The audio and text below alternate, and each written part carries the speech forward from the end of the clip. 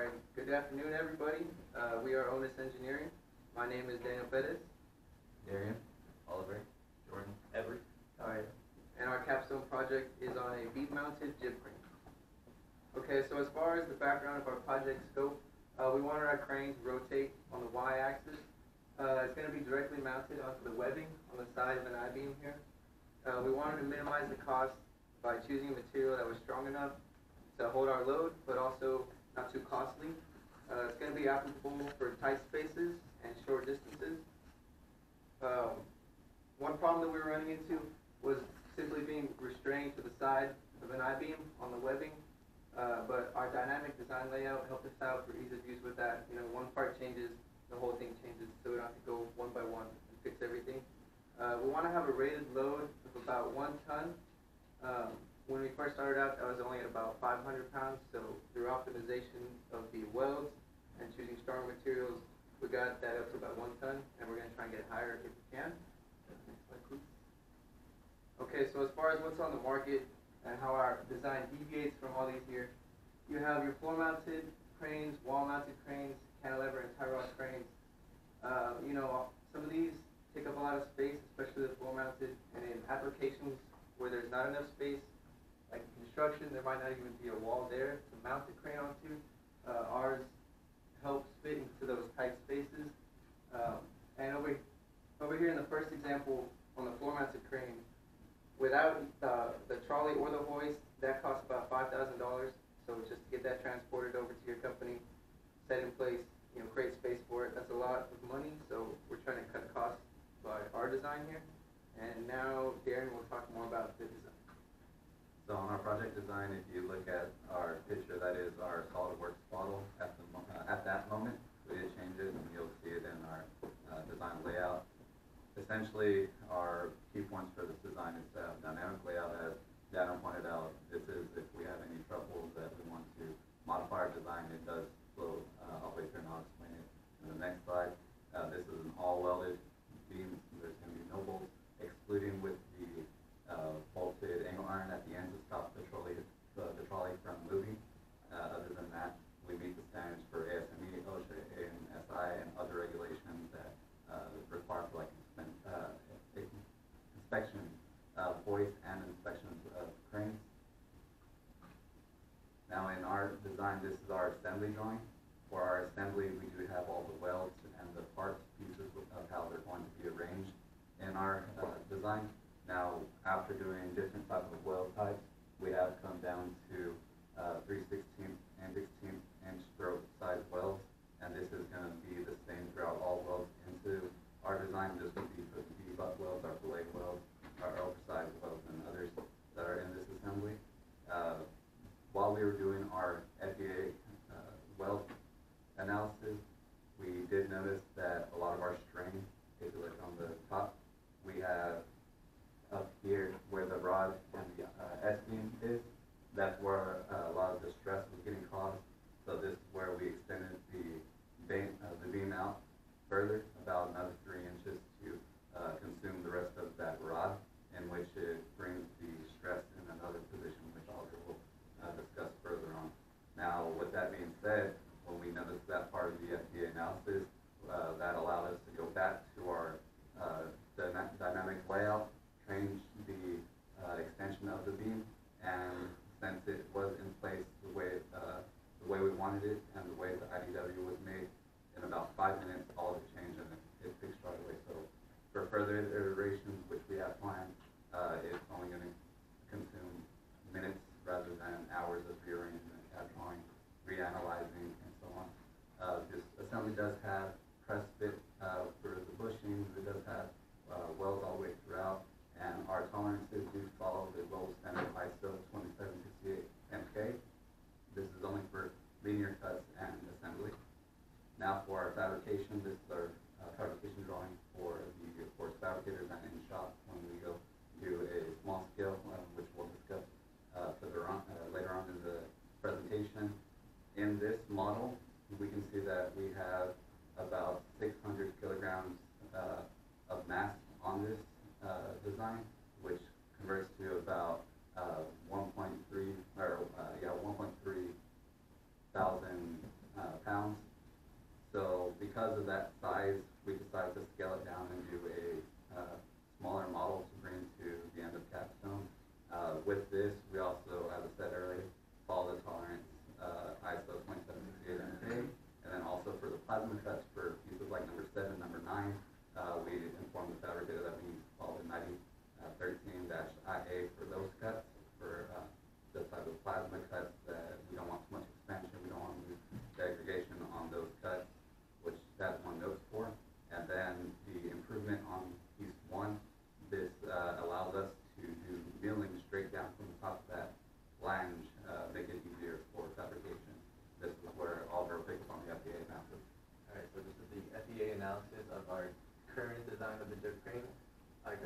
the constraints at the end of the different where it's being welded, and the force is applied on the very right side at the angle iron. So that's where the highest moment is going to be for the beam.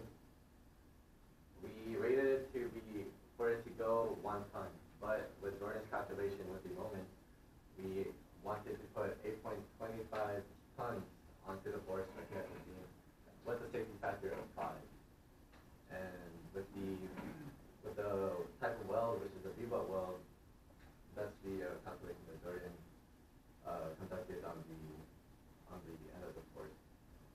And the max stress of the beam became 923.4 megapascals, and with the material of the beam, the 836 structural steel, it would go up to 79.3 gigapascals. So we have a huge gap, and we could really test more on the stress analysis, but it depends on the moment simulation that we're going to do in the next slide, I believe. Now, just make one comment. Even though our shear stress is 79.3 gigapascals, which is a multiple of 79 essentially to what our strain is at the moment, we do have to consider our stress strain curve to see how it starts necking and how it starts deforming after so many cycles. And this is a GIF of the stress on the beam. As you can see, the stress over here is being conducted as it moves down, and this is a closer look on the stress, which looks pretty good. And this is where most of the stress is being conducted on the beam. Okay, so in addition to the inventor FEA analysis, we're trying to work with SolidWorks motion analysis simulation. We're having a little bit of trouble transporting the inventor file into SolidWorks. We have a couple options. We could either import the parts one by one from inventor into SolidWorks and make them, and then therefore perform the motion analysis, or we could put the whole thing into SolidWorks and replace the parts that were like broken. It was giving us a couple errors saying they were locked in place or something like that. So we're still working with SolidWorks, and hopefully we can get that motion analysis simulation done by the final presentation. In this program, we use to conduct a structural analysis. SkySiv is a structural analysis and design software we use to conduct a beam analysis on it. As you see here, this is going to be the main beam, our S-beam, that's going to be carrying the majority of our load. There's our free body diagram with our 1 ton load right there. And this is going to be our deflection graph right here. And through industry standards for deflection, it is linked over 360. And with that calculation, for our design, it has a maximum deflection of about 5/16 of an inch. As what you see here, it's way under from what we have, so we're in the clear there. And here, we have our bending moment, and you see that majority of the bending moment stress is going to be where our weld is going to be connected over here through our 3-inch rod. And then right here, we're going to have a stress results from our transversal shear stress and our overall max and normal bending stress. And this one, we're not completely done with the analysis on this beam. This beam is going to be the one that's going to be connected onto the connecting beam. And then for this one right here, this beam is going to be the bottom beam, which is going to be about 1 foot. And the load down right here is going to be from the flat bar that is going to be basically a joint support from the main S-beam. And same thing over here, the same standard applies to this. So it's way under for our deflection, so we are good there. And then same thing again with our bending moment. Majority of the stress is going to be on the top right there. And then this is going to be our stress results for that beam as well. Okay, so these are our weld calculations. So for this, it's going to be a V-butt weld right here. So we're going to grind down both sides and fill this part in with weld. For our calculations right here, we're doing it on this circle right up here, because that's going to be our weakest point right there. And we calculate our allowable load to be about 16,000 pounds. We'll look at that, so with our safety factor, we'll be very good with that. Rated at 1 ton. Okay, and this is the weld that's going to fit inside the I-beam. It's already going to be there. So we're going to cut off the top here and bottom here and fit it right in there. For our calculations, we just did it as if it was just going straight onto a wall. And for our calculations, we did it as if it was just one beam going out 12 feet, as you can see right here. We did a lot more calculations on this one, just because of how different the weld is. The other one is just a circle, and this one is, going inside of a beam. So I just want to be more accurate with it. But yeah, even with this, we were well within our limits. So this is the bill of material. As you can see, we have 10 different pieces as part of our design. Our main material is going to be steel, and this is the cost that we are trying to do, the estimated price comparable. Our total overall estimated cost right now is $1,696, a lot better than the $5,000 that the other cranes would be needing. So this is our project scope. Our project schedule.